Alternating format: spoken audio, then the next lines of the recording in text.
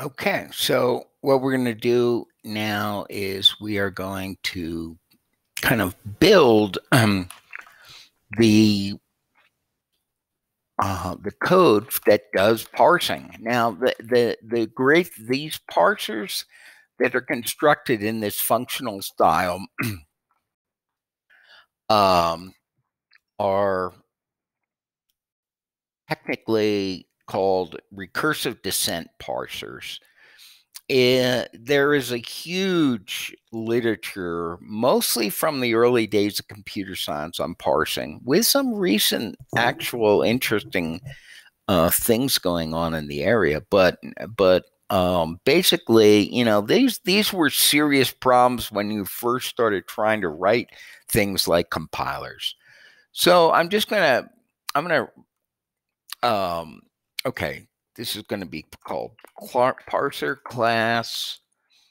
That's the module that I'm going to create. And I'm going to put the code in here. And it's surprisingly short what it takes to build the primitives to be able to actually parse and write a parser like the one that I did the other day that I gave you in the last homework for B expressions. So let's start at like some motivation, a nice motivation. I mean, if we look at I'm going to go back over here and I'm look at that B expression code, and here's the data type. So suppose we wanted to build a parser for B expressions. I mean, what we really want is we would want a new type of parsers. And we'd say, look, what's it going to do? It's going to take a string and it's going to return a B expression. Now, the problem is that with this is that this isn't really going to work because a parser doesn't. It's only if it succeeds in full that it uses up all the string. The way it works is it eats up a piece of the string and then another piece of the string and another piece of the string to build together these more complex terms. So we don't do it all at once. So, we can say, okay, look, how can we model that here in the type? We can say, okay, it's going to return some kind of B expression and the rest of the string that hasn't been parsed yet. So that's a good idea. But then you run into the issue that sometimes parsers fail, so you may not be able to return this. Now we could do we could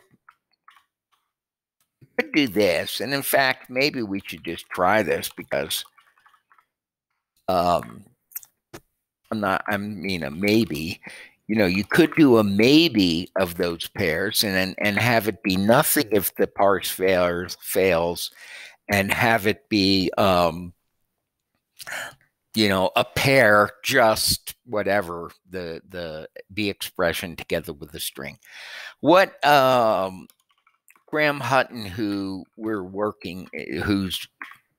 code this is based on, did was he said, let's make it a list of pairs of B expressions with strings. So it's a list of pairs like that. Oops, that's a string, not a sting. Well, but so now what's going to mean is if the function returns the empty list, that means the parser failed. And if the function returns a list, we only expect it to have one pair in it, which is a B expression, and the rest of the string that still remains to be parsed. Now, it turns out that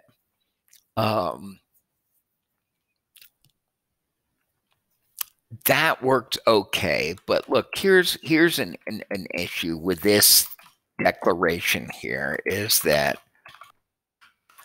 well, we may be wanting to parse other things We may be wanting to parse numbers, or we may be wanting to parse strings or characters. So we're going to generalize this extremely. Now, this is a huge trip. We're going to abstract out the type of the thing that we're parsing by making it a parameter to the type itself. That's a huge step right there. And it makes essentially the ability to do that in the type system is what makes this such a great abstraction. Now, the problem is that, remember, type just declares this thing to be a synonym for this thing, and you can't parameterize types. So we're going to use new type constructor, and we're going to say parser A, and the one inconvenience with that is that I got to have a constructor that I wrap around the thing that I really want, which is string arrow. Let me just a comma string.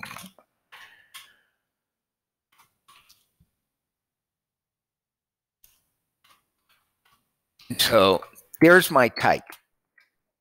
Now, the inconvenience is that I gotta, when I want to get to the function, which is the actual parser, I gotta like deconstruct it. I gotta pull it out from under the make-p.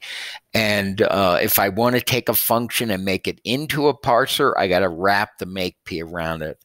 So how do I use these things? One thing is we'll say, let's make a function called parse. And it's going to take a parser, and it's going to take a string, and it's just going to be pluck the function out from under the make-p and apply to the string. So the one way I can do it here is I can say, oh, it's a make-p of some function f, and all I do is I apply f to s. And so that's how parse is going to work. So this applies a parser to a string to return a thing. Now,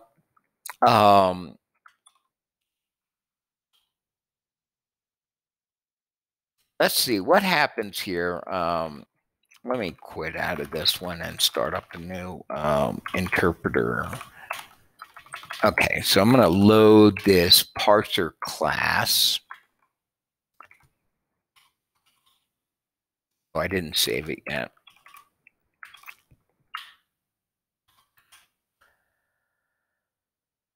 And okay, and so now, what would a parser like? We could, okay, so that loads. Let's write the simplest parser we can. Let's write this one, and it's called item, and it's going to be a parser of characters. An item is like one of is the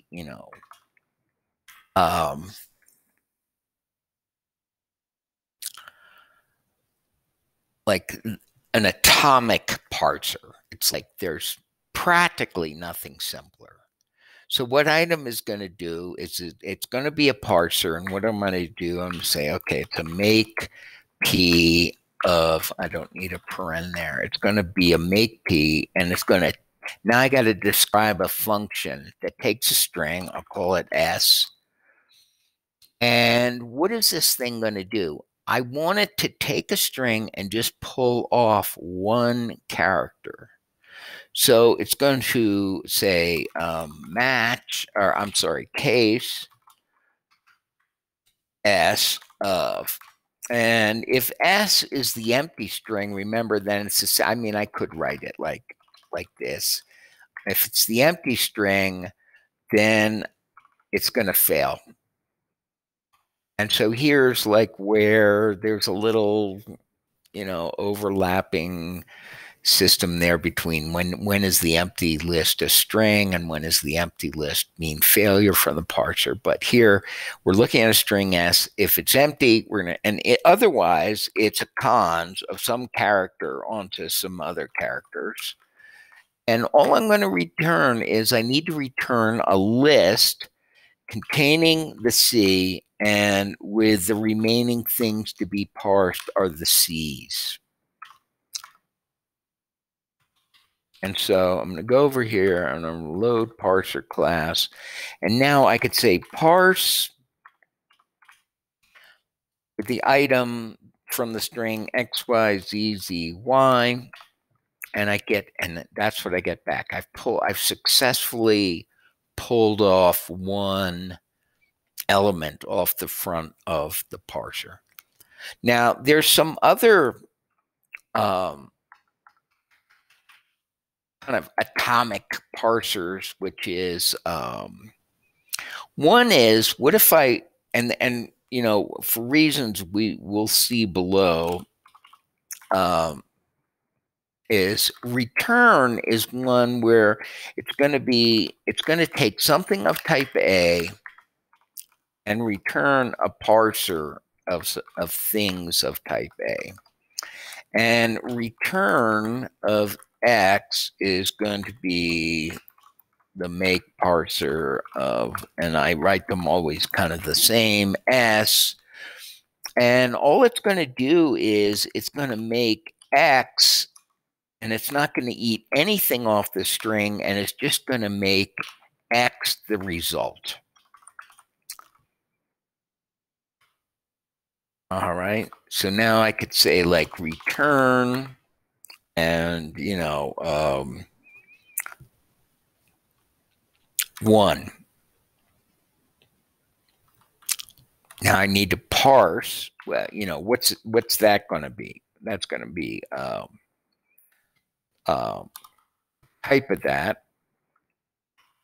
Oh, it's all right. I'm overloading return. So let's just apply the parse. Apply parse return 1 to the string XYZZY. Okay.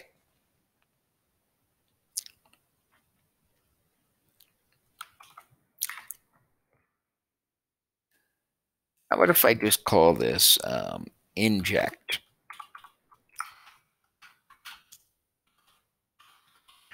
We're going to want it to be called, the reason I'm having troubles with that is we're going to want it to be called return for it to work properly, the monad class, but we'll just make inject now.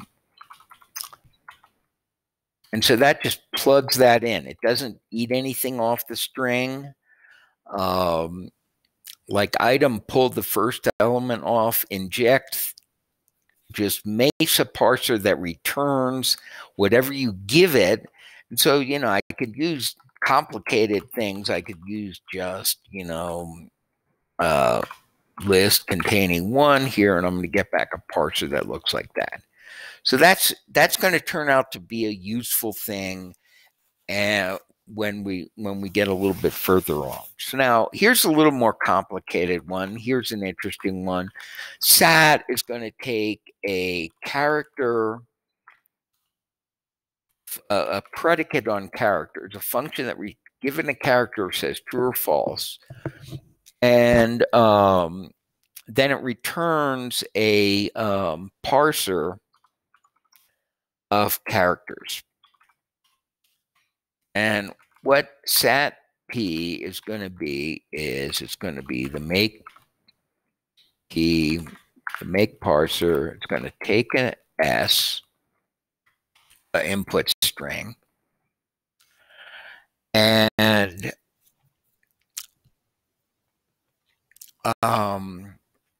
it's going to do a case S of if the string is empty, well, then it's going to fail. But if the string has something like C with some C's, then what it's going to do is it's going to say if P, if the predicate holds for the character C, then we're going to return the list containing C with the remaining string to be parsed, else we're going to return the empty is also failure. Let's load it, reload this. And so if I say parse, now I need a predicate. So let me just, I think, let me just write one up here. Lower C is that, whoops. C is an element of the list A dot Z. Okay, so there's lower. You can see we can do uppers and other ones. Well, let's do upper.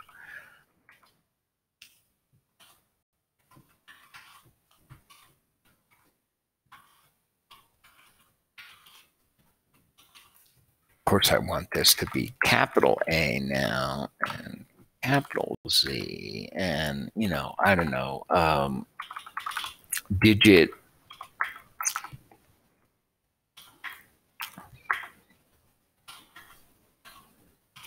is that it's in character 0.9. Okay, so now we have some character predicates to work with, and so we can say, all right, let's reload it. And so I can say like parse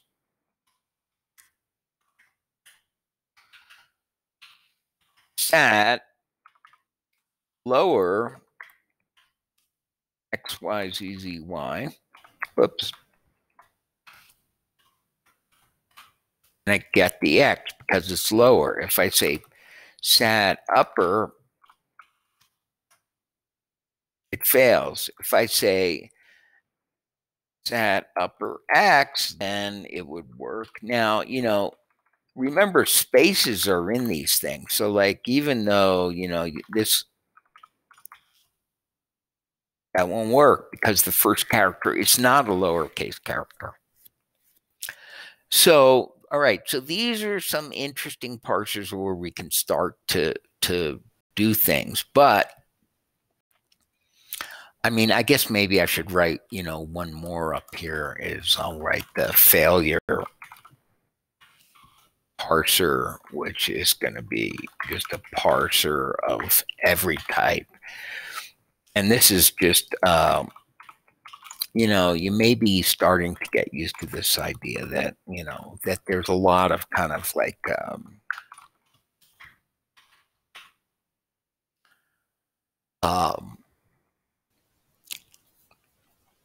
algebraic and mathematical structures that turn out to be helpful when we're writing code in this functional style. So, all right, let's see. So that's what the failure parser does. It just takes a string and just always fails. It always returns the empty list.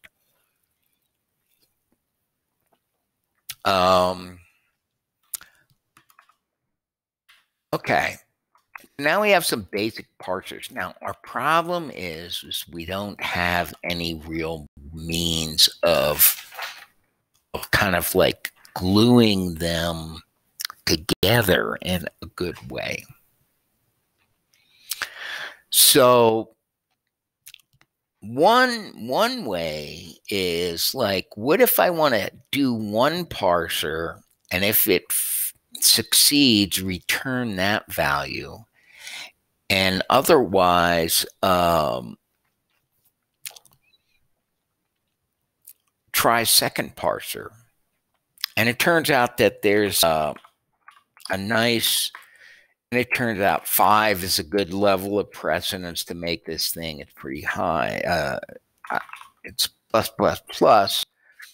And then what is the type of this plus, plus, plus? It's a kind of, it's sometimes called choice. It takes a parser of things of type A, and it takes another parser of things of type A, and it takes, and it returns a parser of things of type A. And so what's going to happen here is P plus plus plus Q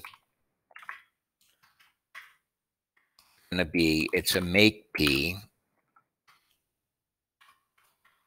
and it's a function that takes a string and it says, okay, case. Now parse, using parse S using P. And if you get a failure, then we're just going to say, okay, parse using Q.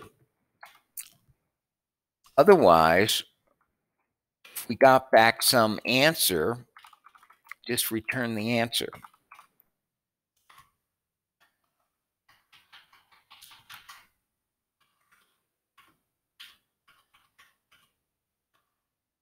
Okay, so now what if we did like, you know, we had like, well, one thing we could do is we could say like, you know, okay, let's see, parse with failure and just fails.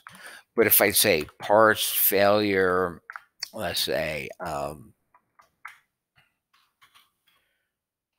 plus item, get back the, it works. It didn't fail because when the first one failed, it went and it tried the second one. So this is where we're trying the second one if the first one fails. And otherwise, we just return whatever it would have. So like if I did this, parse item and then failure, then I get the same thing because the item is succeed and never even got to execute that one. So that's a useful one. But it turns out that, well, I mean, it turns out that the most useful one is a way of gluing things together called bind. And bind is going to do this weird thing, but you know, I don't want to. It turns out that bind is one of the functions that you must define for a data type to be an element of the monad type class. But to get a type into the monad type class first, it has to be an element of, it has to be a functor. And then it has to be applicative. And then we can get to it being in the monad type class. So I've imported control.applicative here. And I think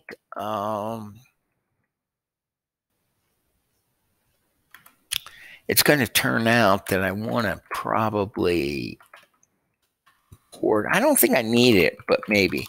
Monad.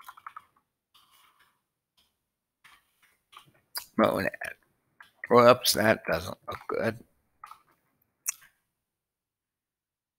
Okay.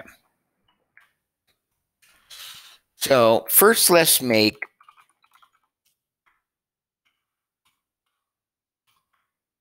parsers an instance of the functor type class. Now, you know, this is like, first you remember, all we need to do is define an fmap function. Take the function from A to B, and then it takes, in this case, a parser of things of type A and returns a parser of things of type B. So how can we do it? Well, we say fmap, and so we need our function. That's the first argument that we're going to be putting in. And then we need a parser. And what we're going to do is we're going to make a new parser of things of type B. And so what we're going to say is case of parse using P, parse S using P. And if it's failure, then we just fail. And if it's not a failure, then we've got something like an X, comma, more stuff to parse, more of the string, the remaining string. And so what are we going to do here? We're going to say, okay, return this where I apply f to x.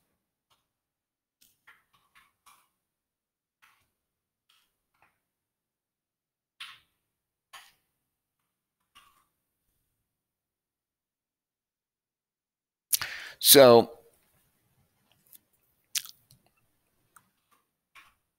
let's see.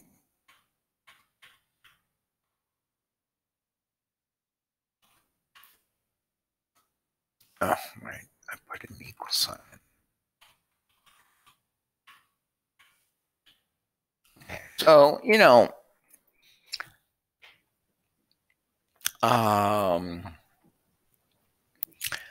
how can we use this? Well, we could say like,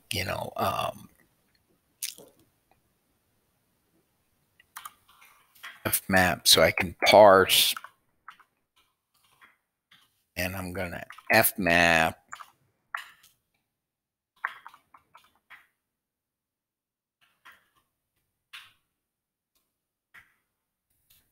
so this is going to be a hiding function, and it'll be item, let's say. And what's that going to do? Well, it grabbed the X, if I just parse with item, I had an X in there, and then it added this function that here, I mean, maybe this is a nicer thing to do, is to say like, X,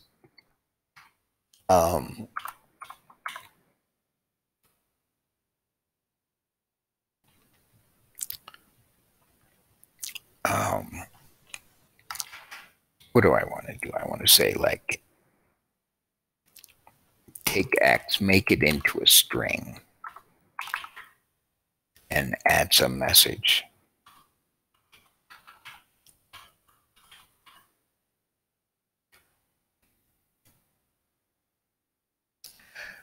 So fmap allows us to, now what is the type of, first of all, the type of item, remember, was a parser of characters, but now what's the type of this thing here, fmap?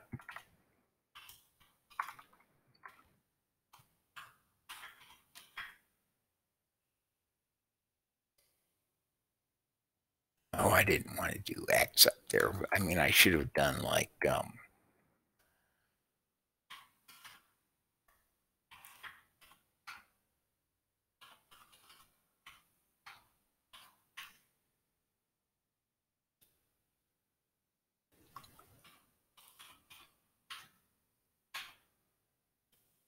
and this is a parser of strings, of list of characters.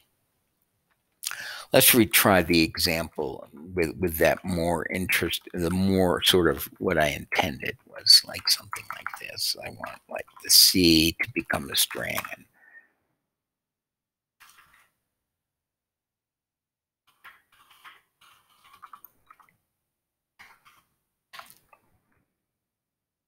So now we have a sensible notion of this being a functor. All right, now what about applicative? Well, okay, you may forget, I mean, we could go over here and we can say colon info applicative to remind ourselves about what it has, but basically we got to define a function called pure, which takes an A and returns a parser of things of type A. And we kind of already had that, right, with inject is like pure, and that's why we were getting problems there. So if I want to make parsers applicative, I've got to define pure. And, you know, in a way, we could just say pure equals inject.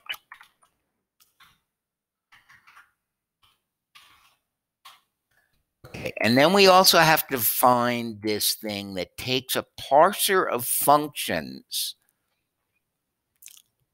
So a parser of type A arrow B, and then a parser of type A and returns a parser of type B. So this is the star thing. Star. And what does it have? It takes for this instance, for parsers as applicatives,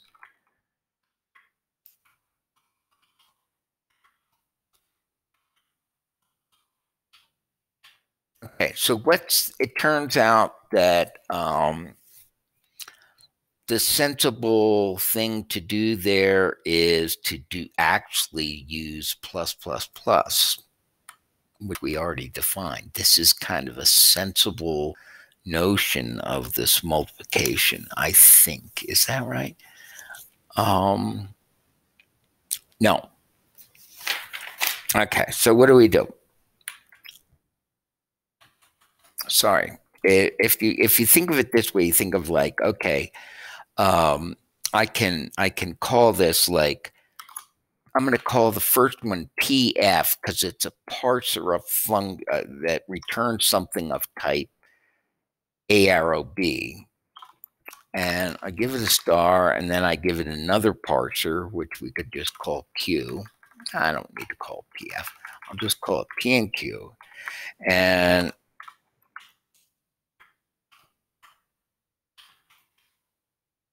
okay, and then what am I going to do? I'm going to do the same thing I always do, which is do a case of parse using PS. And then what am I going to do? If it's a failure, it's going to be a failure. And if it's not a failure, then it looks something like this. And what is this first thing in there is going to be a function because this parser returns functions. And then I'm going to have the rest of the string that still needs to be evaluated. And now what I'm going to do is I am going to parse with the F map of F to P. And I'm going to continue with the more, the rest of the thing. Probably I should be calling this like S prime would be more readable. S prime is the remainder of the string. More, I'm trying to be, you know, descriptive of what it is. All right, let's see if this works.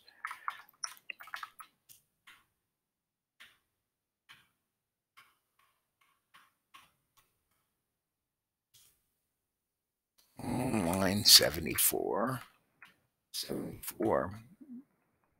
Oh, I know what happened here is I forgot my closing parentheses for the opening one up here. I thought that's what I did.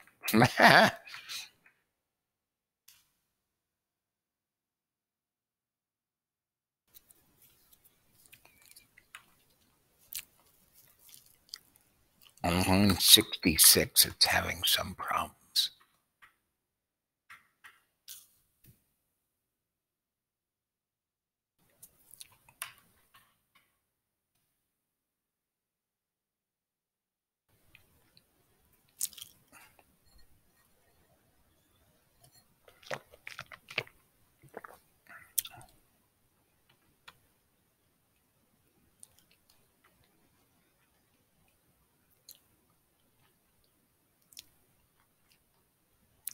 Parse F map.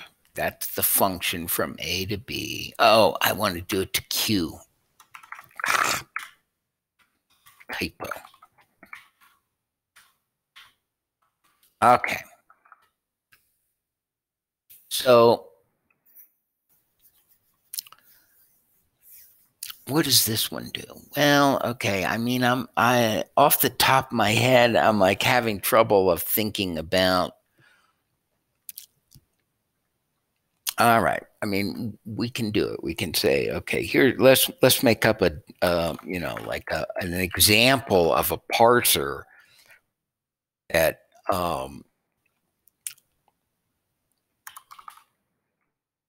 let's say, call it fun, fun, p. And what does it do? It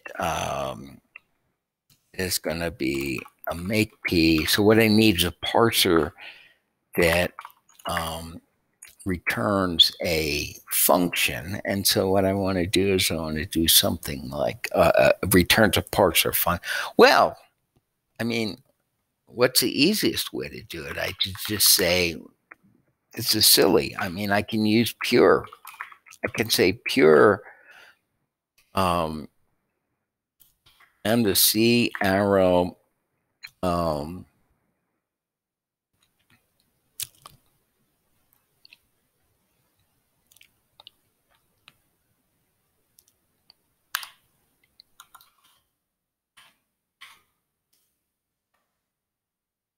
type of that.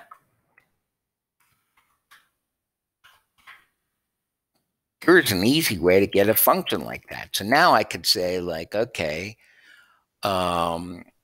pure, okay, I've already typed it in. Okay, I've got that. And now I do that with item.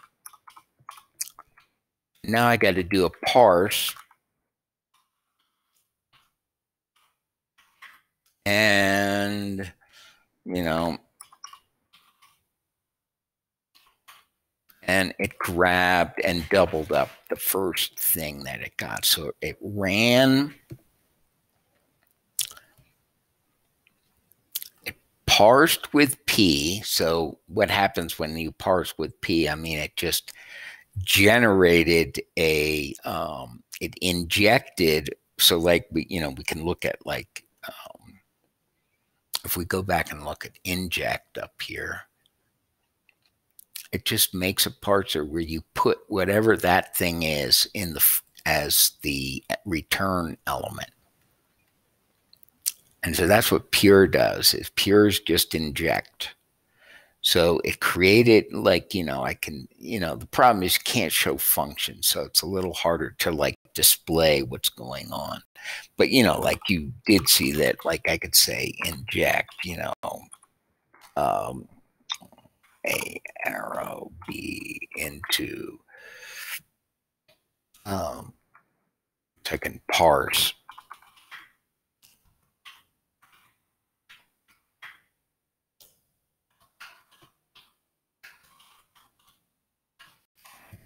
This, or, I could say, 110. And it puts it in. And so if I put this function, which basically turns a character into a string, and then I want to apply, it doubles it up, and then I apply that to item, which just pulls off a character. It combines it in that way. I don't know yet how to make that, like extremely useful, but we need to make parsers applicative before we can make them monads. And the monad stuff you get from monad is just great, especially for parsing. So it turns out that, let me go down here and say :info monad. Okay, so here's what a monad is that it has these more interesting and more complicated ways of composing together parsers. So replace in your brain, when you read this, replace the M's by parser. And so this is the bind operator for monads, and we need to define that. And I guess that's it. That's the only thing we need to define. And so I'll just put a comment up here because it seems like if I put the type, try to write the type down in here, they don't like it. But what does it do? It takes a parser of things of type A, and then a function that takes A's to a parser of things of type B and returns a parser of things of type B. So this is what we need to write, a function having that type, and we want it to behave in kind of the following way. Is like it's going to run this parser, and so let me, we'll say like P bind F is equal to, this is going to turn out to be, we got to make it be a parser of type B. But what's going to happen here is the second argument is a function that will apply to the output of the first, argument to create a new parser. So, and apply that one subsequently. So let's see. To make P of a lambda s, and the first thing we do is parse, using P, we parse the input string. And then what do? We say, okay, look, if that's a failure, then it just fails. But if it's not a failure, then we got back something like X, and we have more string to parse, yet to be parsed. So now what we do is we parse using F applied to X more.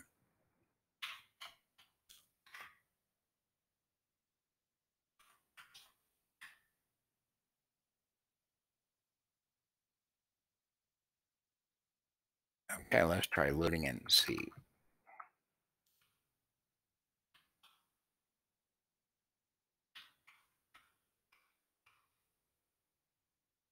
Okay, it seems like it's correct. So what's going to happen here is, so like suppose I say like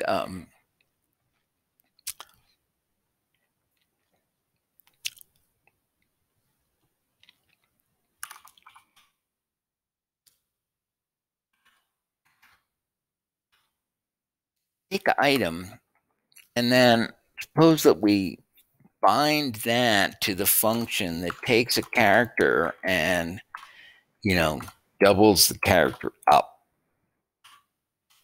Kind of a dumb function, but okay.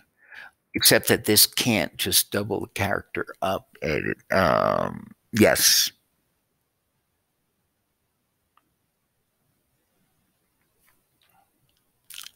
No. Well, let's do this. Let's say, okay, it's a lambda x arrow, or it's a lambda c arrow. And what is it going to do? Then it's going to do item again. We could bind that one to, all right, well, let's just see item.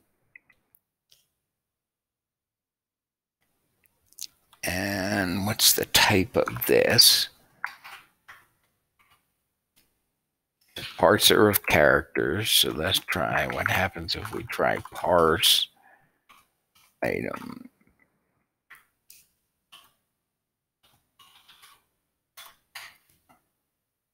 Okay, so what happened? It ran item that plucked off the X. Now the X is in the C here. Is the C holds the character X.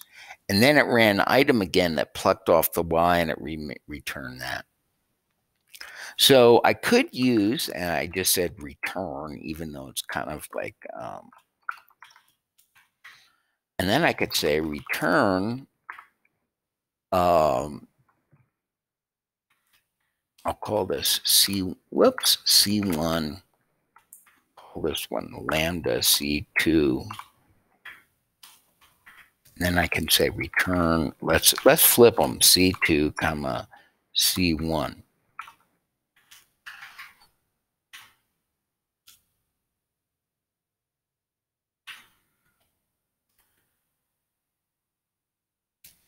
Now, the thing is that by making this a monad, we got some really interesting extra features here. So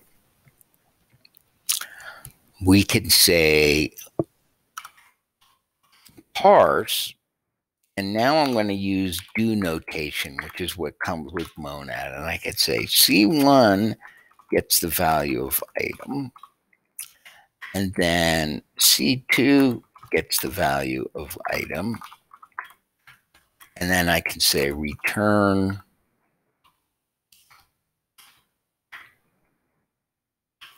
C2 comma C1.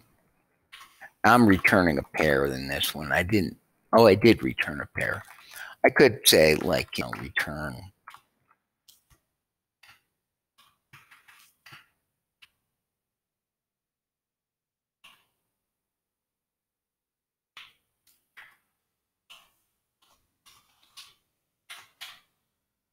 So that took off the first character and stored it in C1. It took off the second character and stored it in C2. And then it returned the string, which was constructed by flipping the two of them.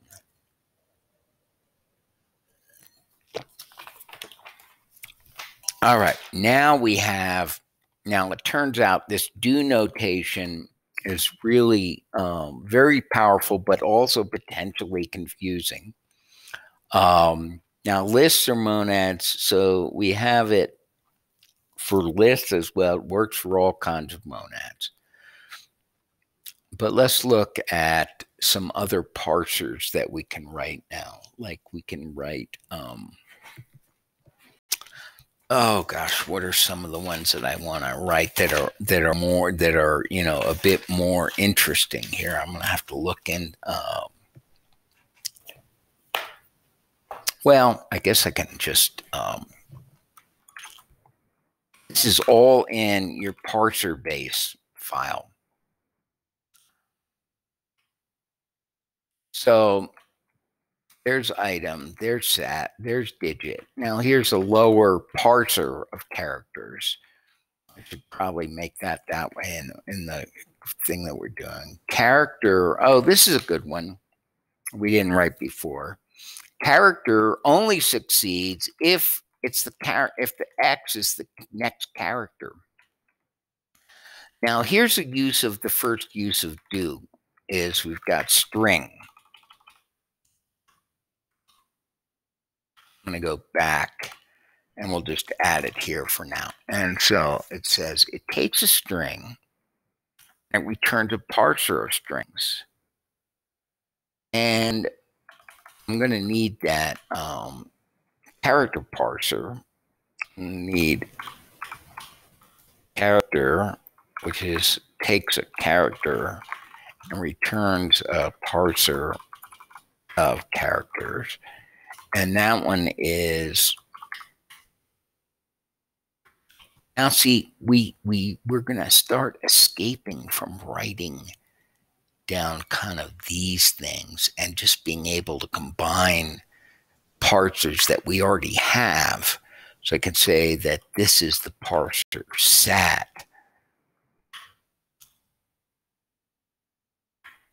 Character X is equal to sat, and remember equals X is a predicate. That's true if the input is equal to the character X.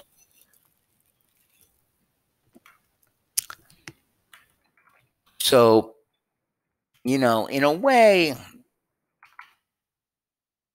this might read better like this in some way. Like, okay, if the string that you're passing is the empty string, that's what you're looking for, you return the empty string. So you succeed.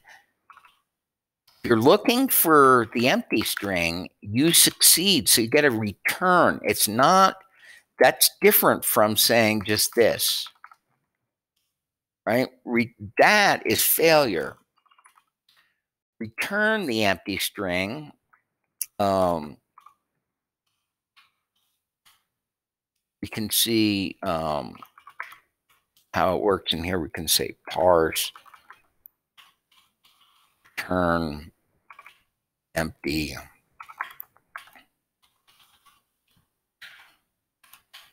And that gives you back, and that's the same thing as, as this. The empty string is the same as that. So if you're looking for the empty string, you always succeed, you find it. And so that's why you do this return. Maybe I should do this like that.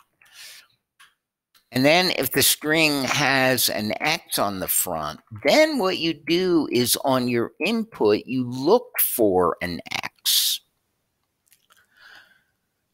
And then, so now we're using this do thing. And so now it says first, look for an X, and then look for the tail of the string. And when you're done, return X's. So let's see what this does.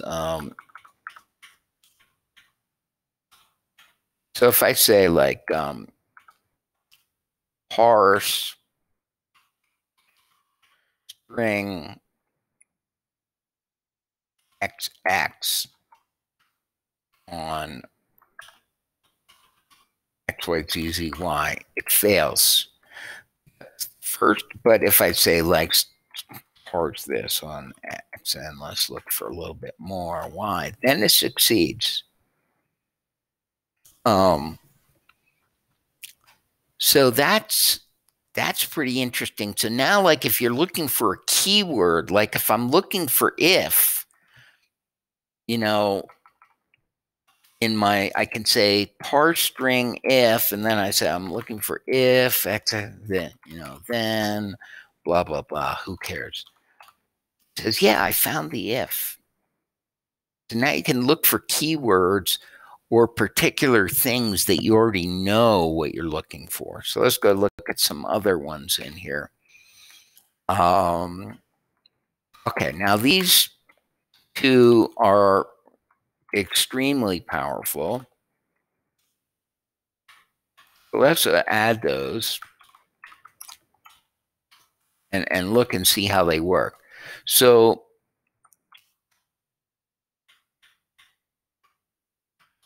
what happened here first? Many, you give it a parser, and it's looking for 0 or more.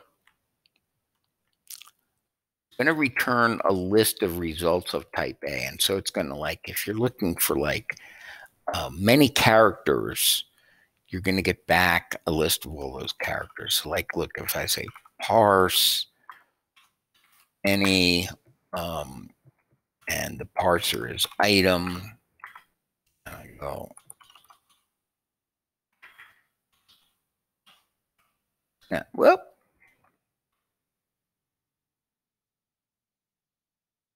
I apologize. There's a,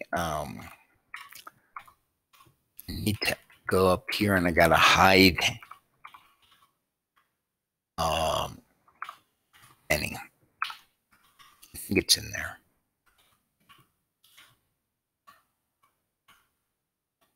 Okay. Now, if I say many item, it's always going to get everything. Look, there's no leftover input because item just gets the next character. So this thing is just going to grab everything one at a time and build up this giant long string. What if I say, we didn't really make those things. We need to go back and make lower and upper parsers, really. I should say lower, upper digit. These are all going to be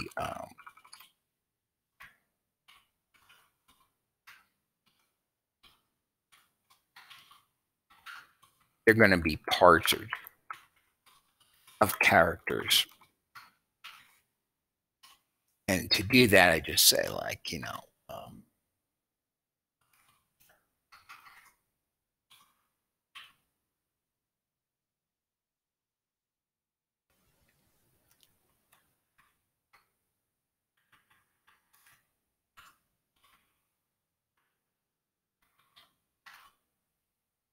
now what do I need to do here? I want to say sat. Okay, and it's looking at the next character, and so there, that works. That should work. And so then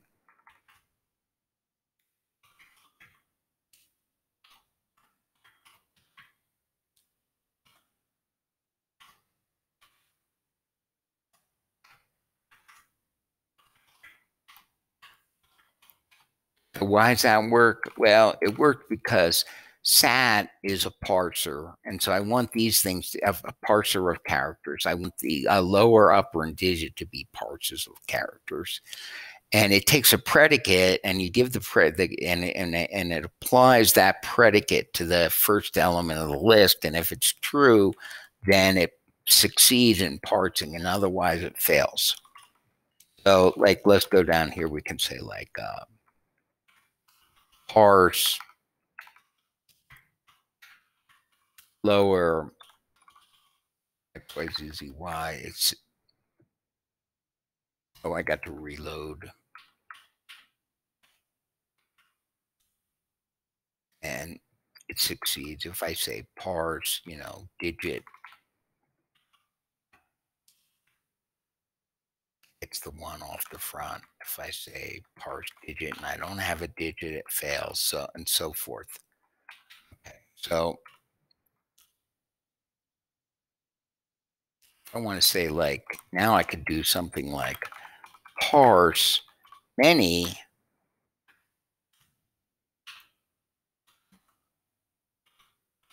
digits.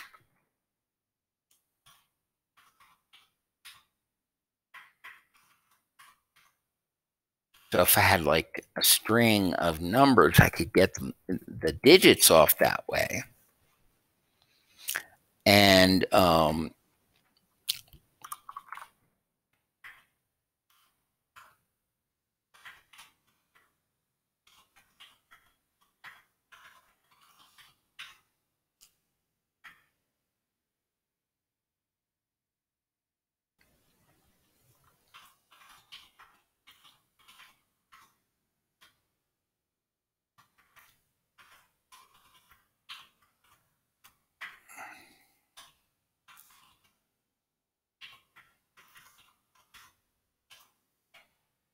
there, that turned it into an actual number, because this read function, I told it, try to read the string 1, 2, 3, 4, or whatever, 1, 2, 3, 2, 1, 2, 3, 4. Try to read that as an int. And in that case, it did. It turned it into an int. So, what's the type of read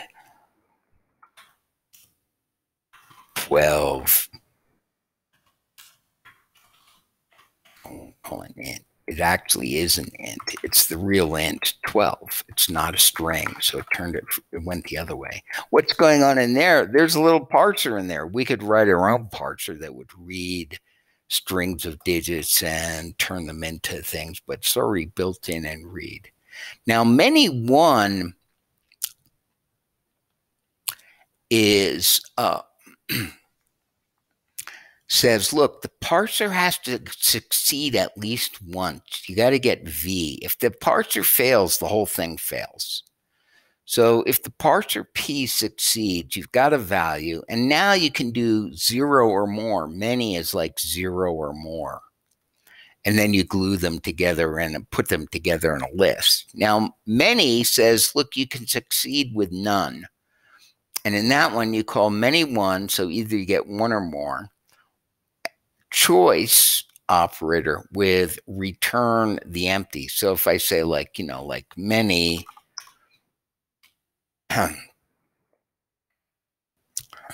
of, upper 1, 2, 3. I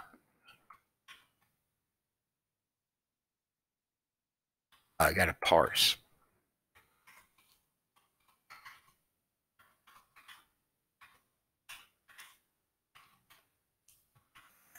That was going to be a problem. So it got nothing there, but it succeeded. But if I said many1 upper, it failed. It's a kind of you know, an important distinction between the two of them. Okay, so I think that's probably more than enough for this lecture, and we'll come back and start to actually show you how to use these things to build interesting parsers like the one for V expression. Okay, thanks for listening. Let's see, how do I get out of here?